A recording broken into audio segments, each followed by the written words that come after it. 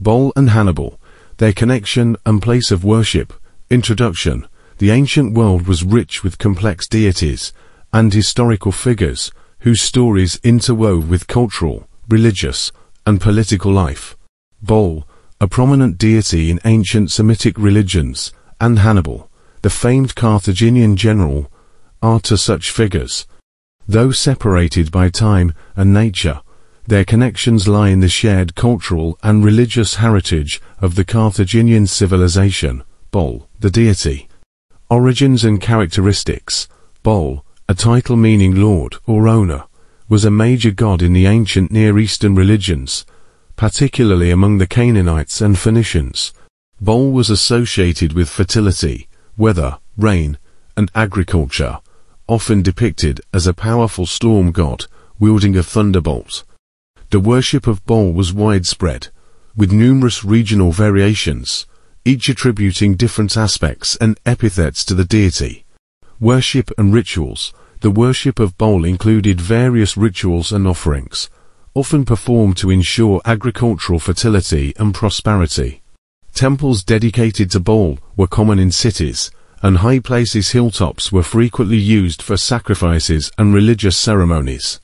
Notable practices included burnt offerings and, in some historical contexts, more controversial rites, such as child sacrifices. Hannibal, the general. Historical context. Hannibal Barca, born in 47 BCE in Carthage, modern-day Tunisia, was a renowned military commander during the Second Punic War against Rome.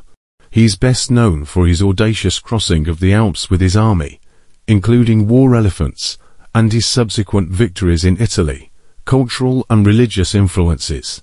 Hannibal hailed from a culture deeply influenced by Phoenician heritage, where the worship of Baal and other deities like Tanit played a significant role. As a member of the Barcid family, Hannibal's upbringing would have been steeped in Carthaginian religious traditions, which revered Baal as a central figure. Connection between Baal and Hannibal. Religious dedication. Hannibal's connection to Baal, emblematic of the broader Carthaginian society's devotion to this deity. Historical sources suggest that the Carthaginians, including Hannibal, sought divine favor and guidance through religious rituals and sacrifices. It is likely that Hannibal, as a prominent leader, participated in, and perhaps even led ceremonies dedicated to Baal to seek success and protection in his military campaigns. Symbolic representation.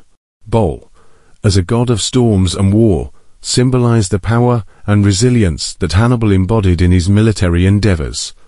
The deity's characteristics of strength and dominance in battle resonated with Hannibal's own strategies and determination to challenge Rome. Place of worship. Carthage, cultural hub.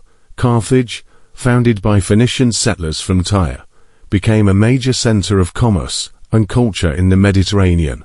The city inherited and adapted the religious practices of its Phoenician founders, prominently featuring the worship of Baal and Tanit, the chief deities.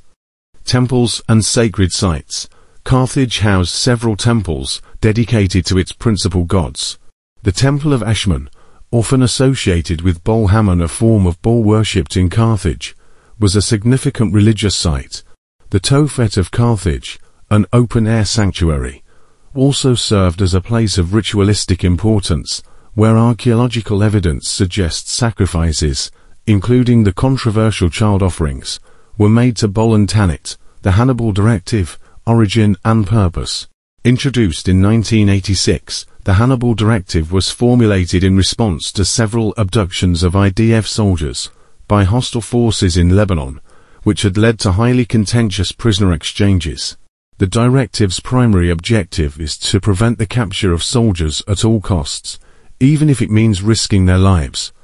The core principle is encapsulated in the phrase, "The kidnapping must be stopped by all means, even at the price of striking and harming our own forces." Operational guidelines.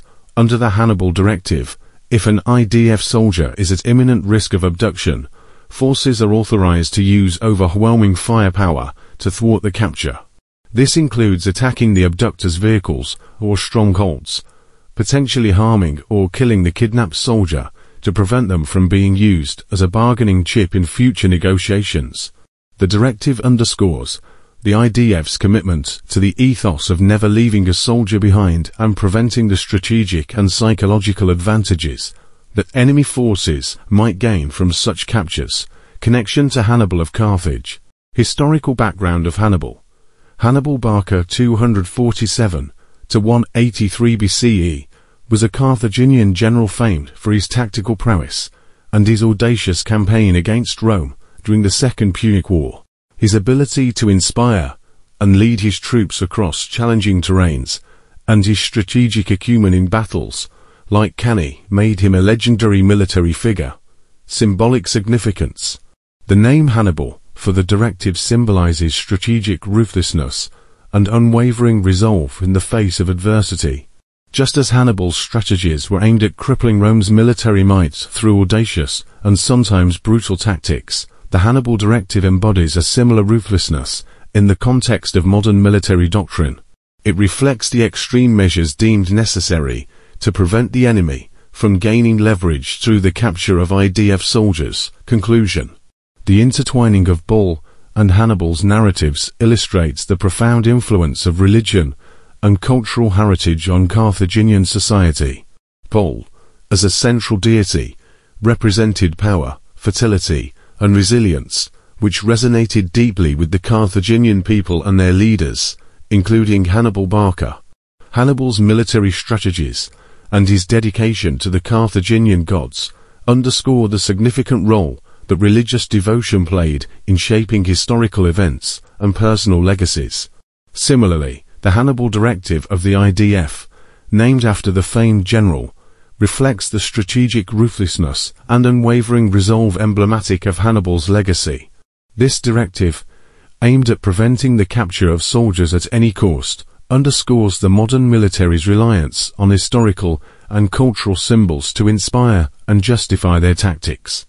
While controversial, the Hannibal directive highlights the lengths to which a military force might go to protect its soldiers and prevent enemy leverage, mirroring the high stakes and harsh realities of ancient warfare.